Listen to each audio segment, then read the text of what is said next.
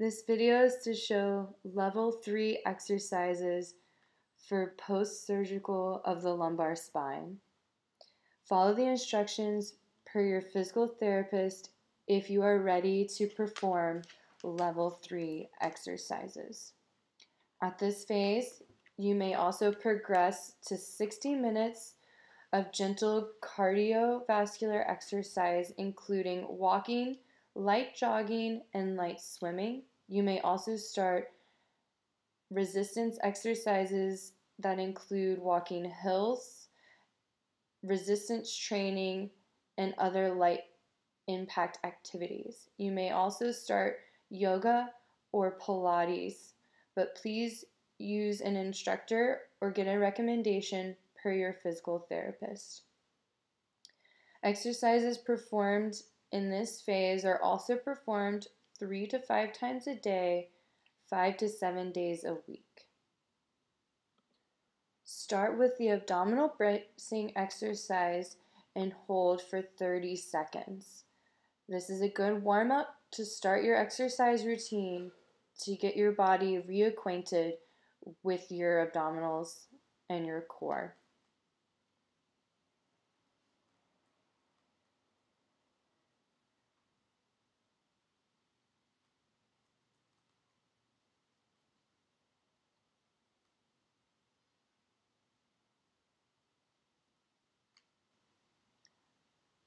After performing the abdominal bracing for 30 seconds, go into your pelvic tilt progressions. As always, start on the ground with both knees bent. Perform 10 repetitions. With this consistent practice, you should feel that this exercise is fairly easy and can perform without much effort. Perform 10 to 15 repetitions of each phase of the progression, but continue to work through all the phases so that you have a good warm-up for your core, pelvis, and spine. Again, if one area feels harder or one phase feels harder to perform than another, spend more time performing that phase with more repetitions or add another set.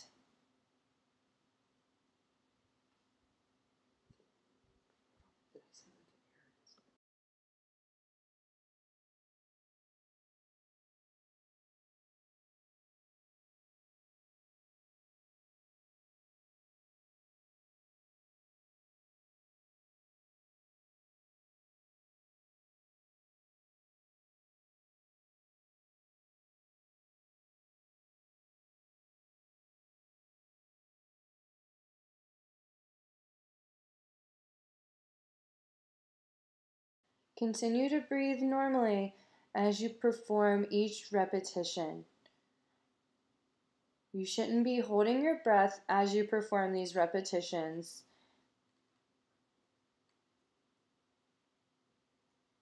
Maintain good control of the movement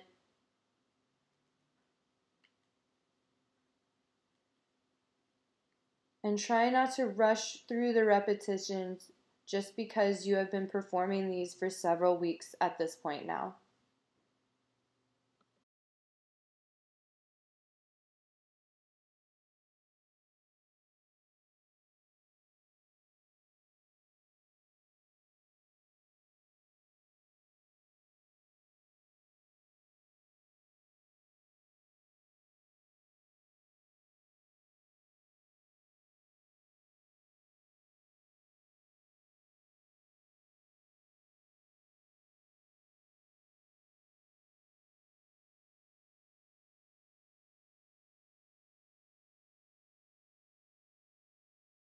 After you finish your pelvic tilt progression, do a set of bridges with both legs, about 10 to 15 repetitions, to help continue to improve your glute, hamstring, and core strength.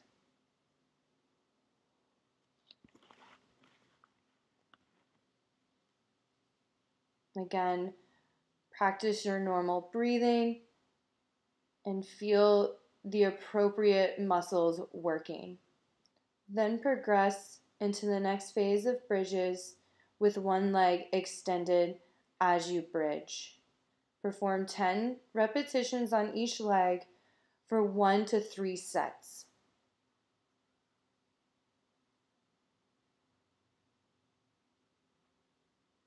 Again, focusing on maintaining a level pelvis as you take 1 foot away and remain in control of your abdominals.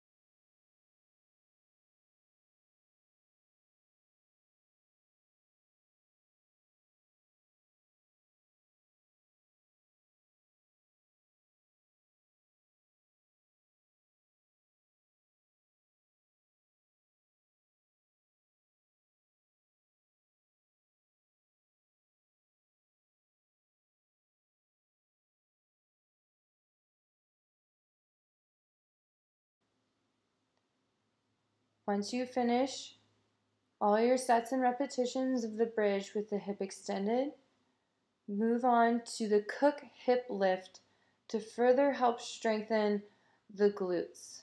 Perform 10 repetitions on each side for 1 to 3 sets.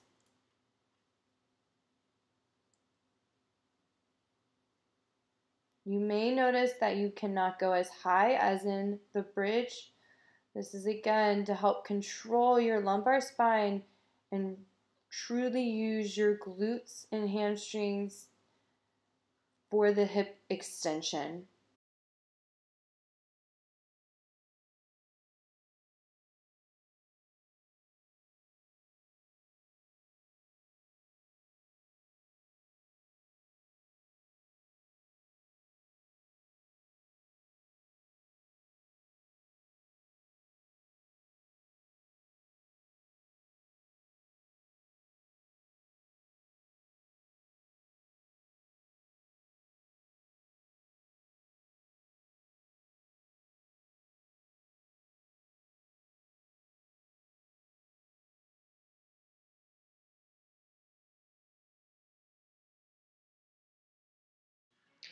After you finish this exercise, you will move on to doing the piriformis stretch. Hold for 30 seconds on each leg. At this point, your flexibility and tissue tolerance to the stretch should be greatly improved. Even though you might still feel a slight stretch, breathe through it, letting the tissues relax.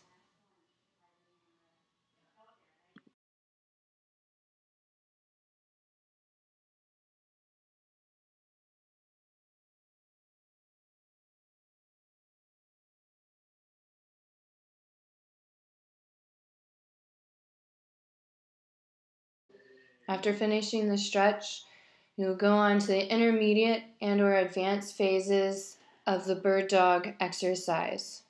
So make sure you find your neutral spine, perform your abdominal bracing, and then place 1 foot out on the floor and opposite hand, and lift and lower hand and toe to the floor, maintaining a level pelvis and lifting through your glutes and shoulders and not providing or performing an arch in your back. After 10 repetitions on one side, switch to the other and perform 10 more repetitions. If you find this version difficult, perform 3 sets at this variation. If you feel comfortable with maintaining, you may perform the advanced or the full version of the bird dog exercise, which includes lifting and straightening your arm and opposite leg out in a straight line, setting down and then switching. Again, you shouldn't have a lot of movement and extension through your spine, but moving more through the extremities. Breathe normally and don't allow for a lot of hip movement, and maintain that abdominal brace. Perform 10 repetitions on each side for 3 sets. Once you complete that, you're going to go to the dying bug or dead bug, intermediate and advanced phase. Start in a dead bug position with your back in neutral spine, abdominals braced, legs in what we call a tabletop position, 90 degrees at the hip, 90 degrees at the knee, and arms towards the ceiling. Hold this for 30 seconds as you breathe normally. Don't allow your back to arch away from the floor, and try not to flatten it into the floor to create a false sense of an abdominal contraction. After 30 seconds, come down and take a break. If that was challenging, repeat. If you felt comfortable with that exercise, perform the full dying bug. So find the same starting position, and much similar to the bird dog, you are going to straighten out one leg and opposite arm without allowing movement through your core. Don't allow your rib cage to flare as the arms come overhead, or your low back to arch away from the floor as your leg goes out straight. Perform 10 repetitions on each side for 3 sets.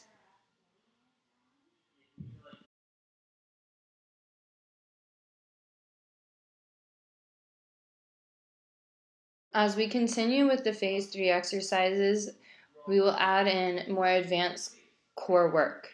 The next exercise is a single leg lowering to help isolate hip flexors from your abdominals. Lay on your back with your knees bent up. Find your abdominal brace and then lift one leg towards the ceiling. Lower down with maintaining control through your lumbar spine without letting your low back arch away from the floor as the leg lowers. The leg should move in separation of your trunk. Perform 10 repetitions on one leg and then switch to the other. If you're able to maintain good control, you can perform more sets, or you can go to the advanced phase of double leg lowering. Make sure you start in your good starting position, take in a deep breath, and find your abdominal brace. Raise both legs towards the ceiling and lower them down towards the floor without letting your stomach bulge or your low back arch. Only lower as far as you can without losing form. If you feel like your back or tummy is going to give, meaning your low back arch or your tummy bulge, stop just shy and raise the legs back up towards the ceiling. The goal of this exercise is to strengthen the hip flexors in separation of the abdominals and learn further control of your pelvis, hips, and lumbar spine. Next is the scissoring exercise, another hip flexor and abdominal strengthener. Find your abdominal brace. Bring your legs straight out about 6 to 12 inches off the ground, and then crisscross your feet back and forth to create a scissoring motion. Perform 10 repetitions going each way, or count to 20 total. Take breaks as necessary if you feel that your form is giving, meaning your low back starts to arch from the floor or your starting position, or you lose your abdominal brace. Then we will go to bicycling to add in more of the upper abdominals. Start in the same position as the scissoring position. Then place your hands behind your head to support your head and neck as you bring elbow to opposite knee. Make sure that you're lifting and twisting through the core, not just the shoulders and the neck. You're going to perform 10 repetitions on each leg. And if you feel that your form gives out on you at any point, take a break, reset your abdominal contraction and abdominal bracing, and continue your repetitions. This exercise adds in more obliques, upper abdominals, and hip flexors.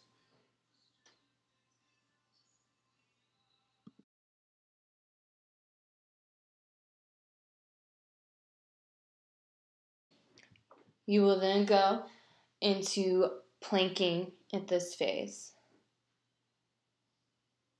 If you need to, start on your elbows and forearms. Lift your knees off the ground and find your abdominal brace. Make sure that your hips don't sag or lift and that you don't sink through your shoulders. But think about pushing yourself away from the floor as you maintain stability through your abdominals. Hold for 30 seconds and then come down and repeat. If that felt easy and you had good control, place your hands underneath your shoulders and push yourself up into the plank. Again, don't let your shoulders sink, your hips sag or raise, but maintain a nice neutral spine. Hold for 30 seconds or 1 minute. Come down to rest and repeat for another set. If that does feel easy or not enough of a challenge, you can try a plank variation that includes hip abduction.